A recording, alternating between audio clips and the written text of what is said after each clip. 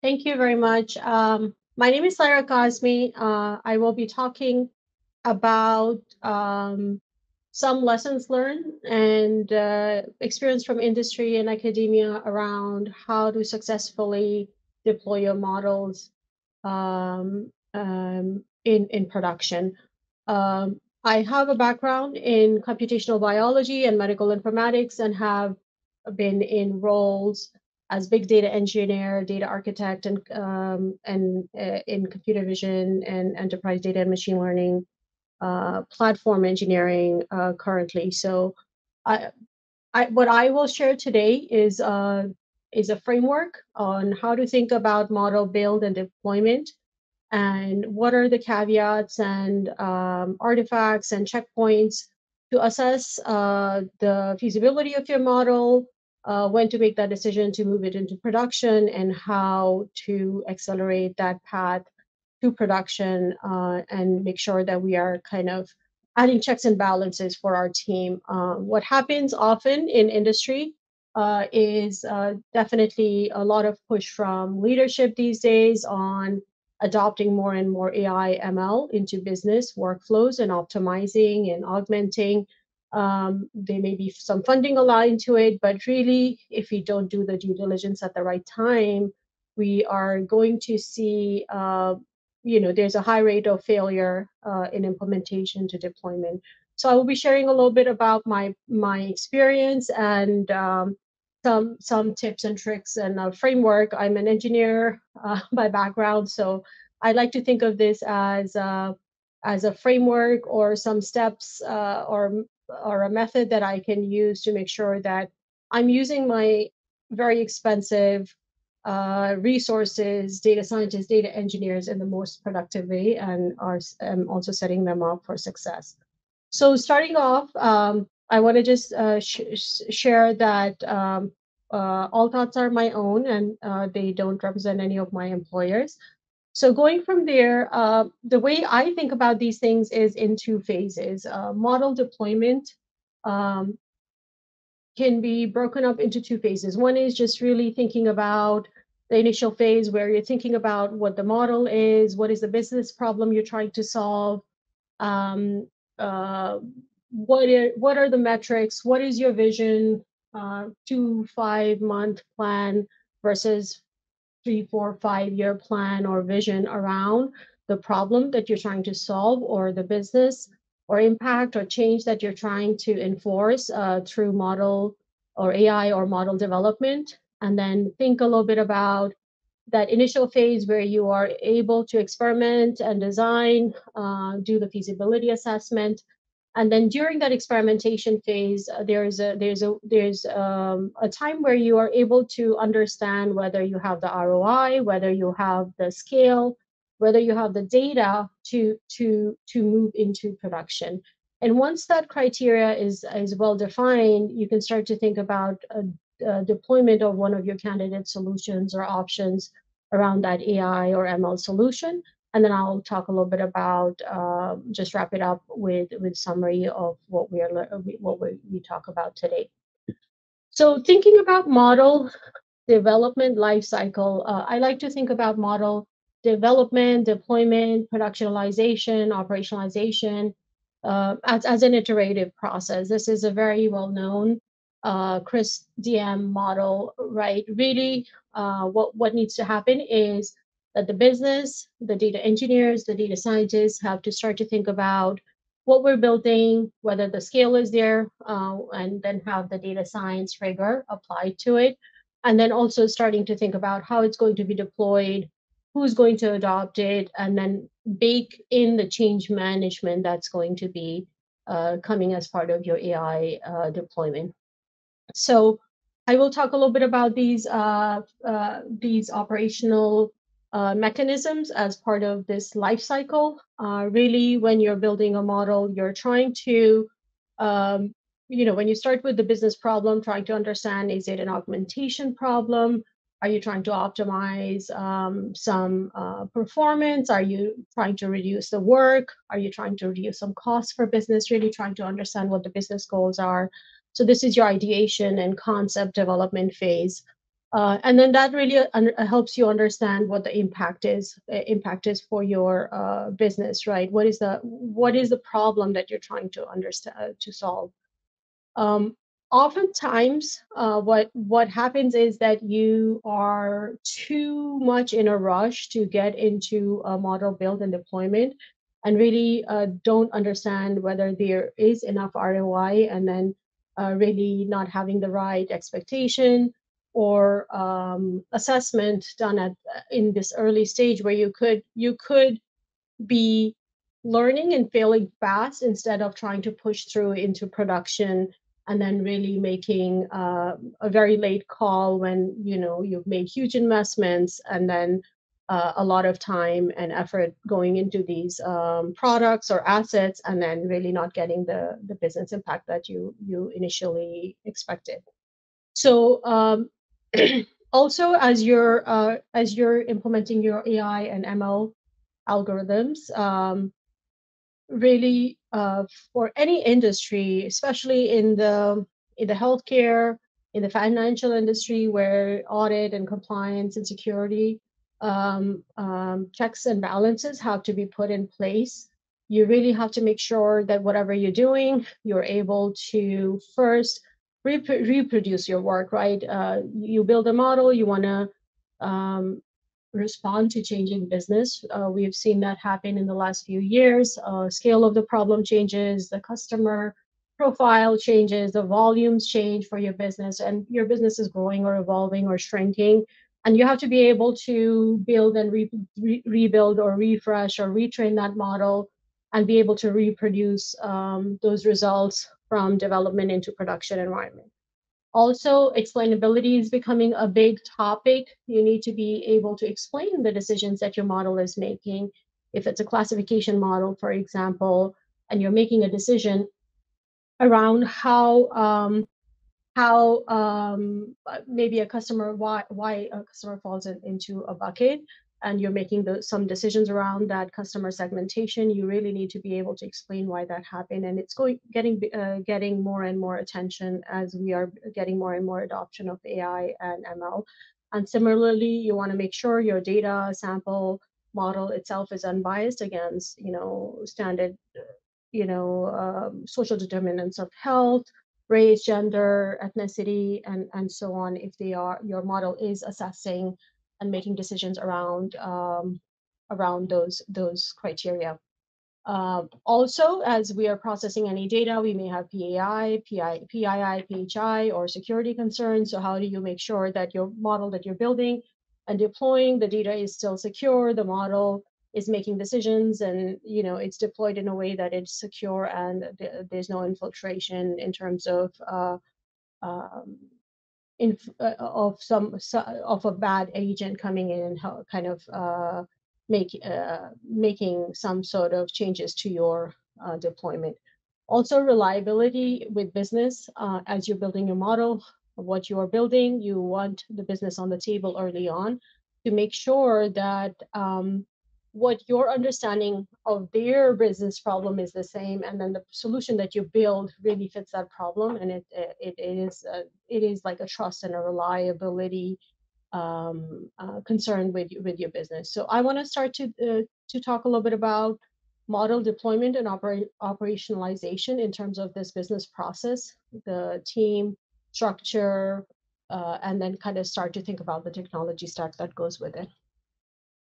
So going a little bit deeper into the experimentation and design phase, really the first step is really when you're sitting with business, trying to understand impact, understand what we're trying to solve for, right? Really, it's an optimization problem. Are you trying to optimize costs? Are you trying to reduce the number of resources working on something?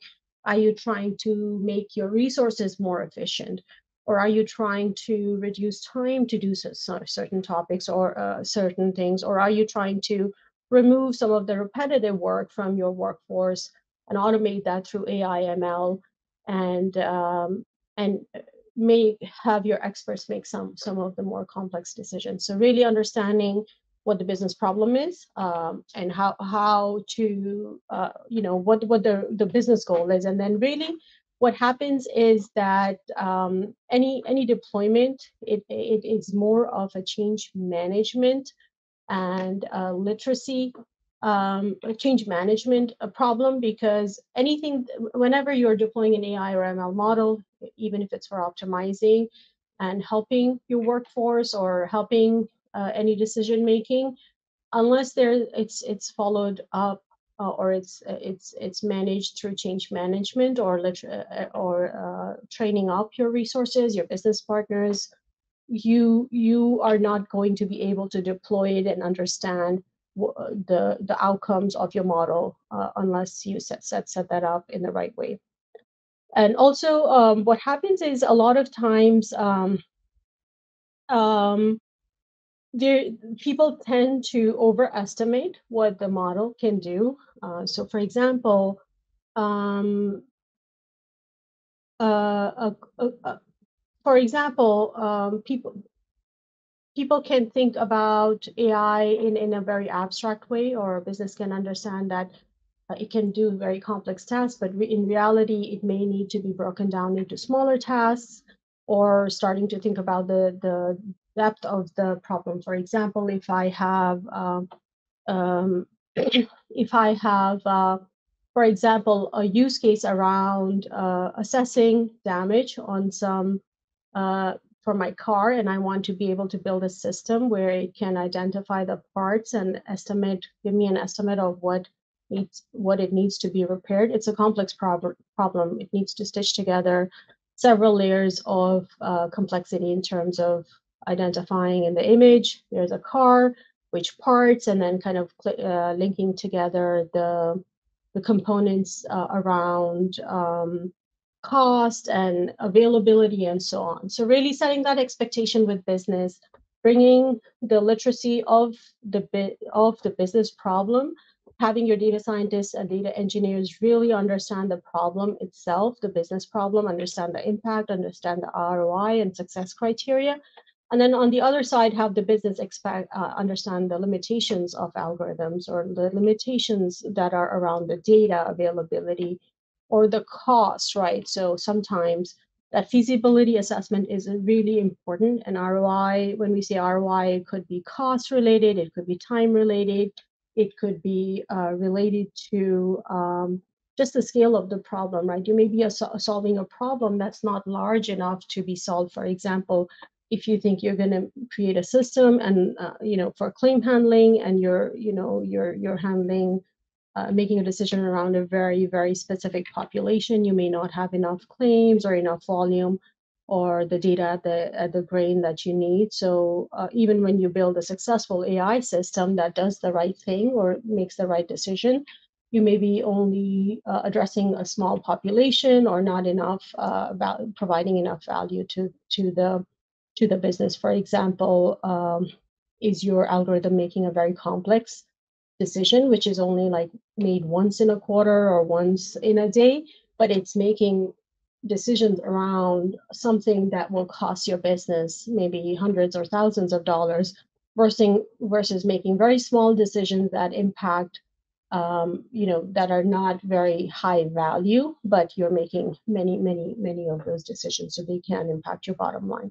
So really understanding the complexity of the problem, understanding the value and the feasibility of the problem, the ROI of the problem, is really where this phase is geared towards. Really think hard about what you're trying to solve, what your goal is, short term, long term, and bring the teams together, data engineers, data scientists, as well as business.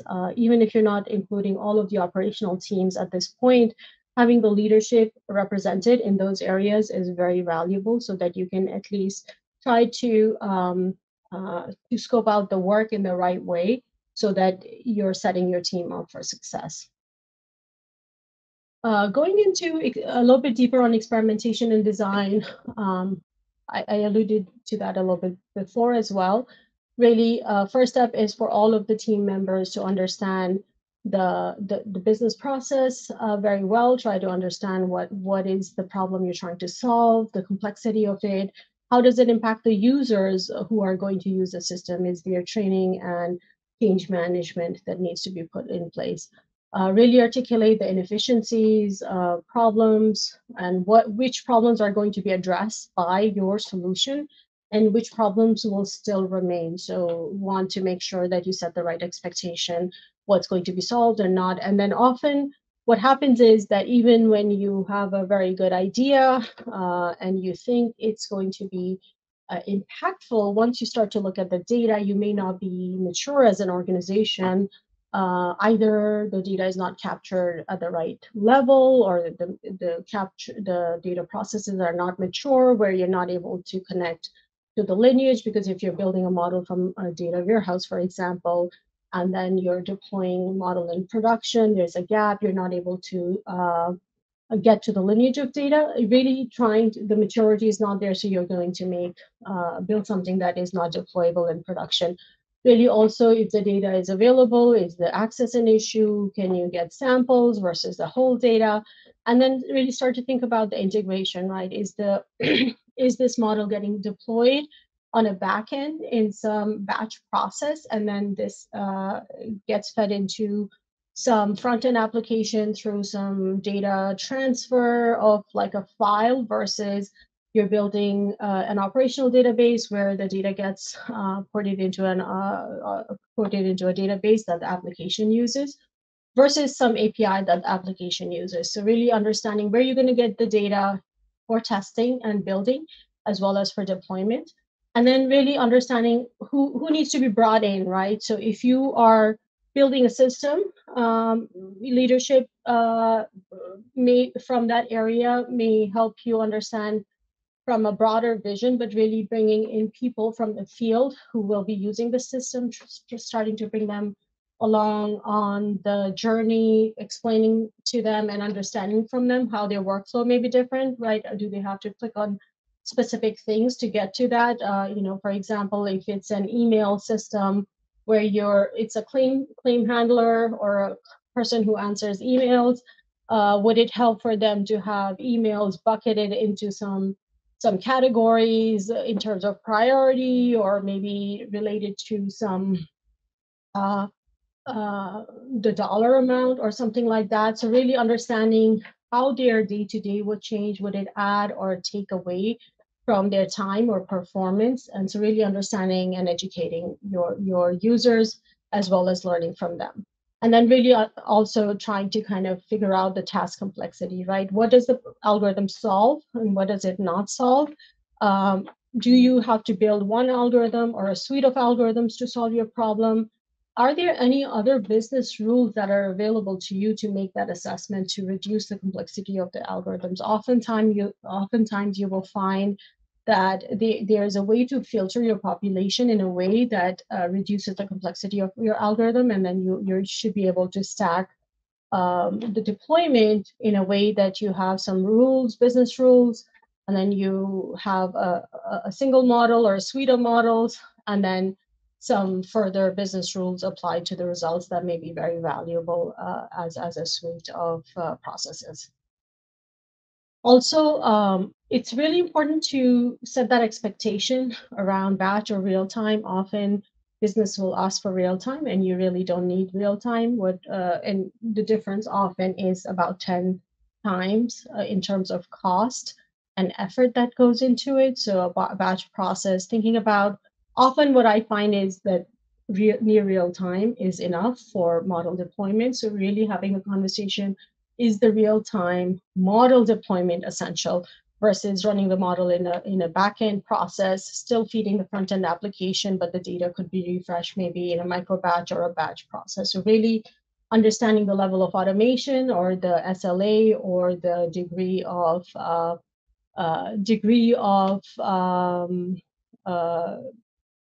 usage of that model or the deployment method is important. ROI is a bucket kind of here that covers business ROI, scale, performance, and kind of really understanding whether whether what you're building is good enough or not. So as I kind of alluded to, as you're thinking about operationalizing your models, the first phase, the end of this phase, it's almost like a pull the plug phase where you kind of think you have a few you understand the business problem, you have assessed a few different types of models, some rule-based systems, some more complex algorithms, maybe regression or neural networks and things, and so more complex algorithms, maybe requiring more infrastructure, hardware, and costing, have some cost implications for your business, or maybe even some implications around explainability and so on. So really having that conversation at the end of this experimentation phase, it's not to say that you haven't built anything. You have built a few candidate models. You understand what the data entails, and then assess the the quality of your model. And at this point, I think it's a good checkpoint or a time to assess whether you should move forward with deployment or not. And I don't think pulling the plug on a model here is a failure. At least you've done some experimentation, you had an idea, and it's actually a very, very good time to assess whether you should go forward with deploying this algorithm, or this algorithm is better just not deployed because it's not providing the value to the customer or the user in the way that you initially thought. So it's an experimentation phase. Um, at the end of this experimentation phase, if you have assessed that it is giving you enough ROI, the level of automation and the data and all of these things align, and then you're ready to put into production, what helps is the engineering rigor.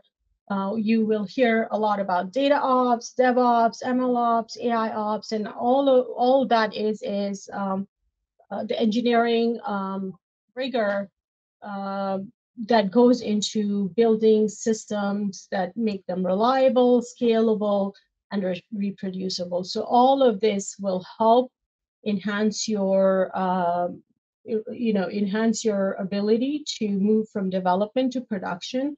And a lot of this may or may not be in your control. It depends on your enterprise or organizational maturity around these practices. But if these things are set up in the right way, they provide you an acceleration to move from your development environment into production environment, and so on. So really going into the implementation phase, you should go into this phase, once your assessment is done, that yes, it's feasible, I want to move on. And what goes, there are a couple of considerations here that you should be thinking about, right? Oftentimes, thinking about whether your data is on-prem, whether your model needs to be deployed on-prem or on the cloud. These are things maybe they're not in your control, but they do make an impact. Thinking about infrastructure, a lot of cloud providers are now coming up with managed notebooks or development environments, and then also offering the deployment or real time and batch deployment capabilities. A lot of cloud providers are already doing that. So thinking about whether you're going to manage the infrastructure there or you're going to leverage some of the cloud providers platform. Another thing that goes into consideration is the data access when we are building a model from a data warehouse and putting in production, and we have to get the data in through some API, or really understanding how the data is going to be available to me in production. So really having the development environment that allows you to do that, and that move from development to production is reduced in terms of the time and the effort. Also, what you may be considering at this point is how your data is changing over time. So that's becoming another important consideration as we're operationalizing models. Business changes, things change, data changes, your population changes. So nothing is static. And I think you really have to start to put some observability and tracking of your data into your model, the data out of your model, the predictions that your model is making, so that you can start to have some ability to monitor the decisions that your model is making, and to continue to assess for your business that this model is still relevant. and maybe set up some rules around when certain changes happen, trigger a retraining activity, or um, trigger some sort of ceiling or rules that will allow you to make sure that your model is still making decisions that are relevant for your business.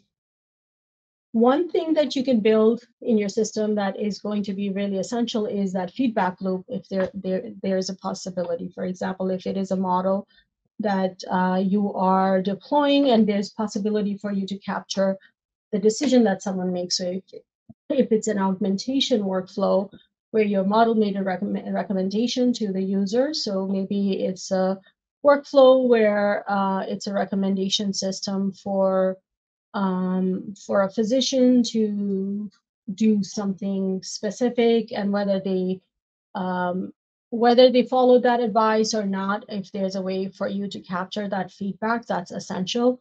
And I mean, this is going to be critical if you are starting a project, or if your organization is starting to think about AI, ML build deployment. Um, the first thing you can do is start to add logging mechanisms or feedback mechanisms into your front end application, so that a year or two down the road, your data scientists have enough data or history to build a model. So feedback loop is important for getting for assessing the model quality and kind of really refreshing and retraining as needed, as well as also providing that initial set of data that your data scientists may need. If you have been doing that, that's really setting yourself for success. Also, not all models have to be changing over time. They don't change over time, right? Sometimes you have a model that doesn't change. You don't have to refresh, maybe for a whole year. Some models that are making decisions on data that's changing every day, you may have to refresh and redeploy that model, every day. So really understanding what is the refresh cycle of the data, and then how often should I be refreshing and redeploying and reassessing the quality of my model, and then putting it into production. What is that process? So really, to wrap it up, what I would say is that model operationalization is a team sport where your business, your data scientists, your engineers have to come together. And even after you've deployed your model, the work is not done. You have to continuously monitor and make sure what the problem you're solving, the technology, the model itself continues to provide that business value, or it is serving the purpose that it was initially built for. And I think of it as in four phases, right? When you build a model, you do the feasibility assessment, make sure what you're building is the right type of model. It addresses the problem.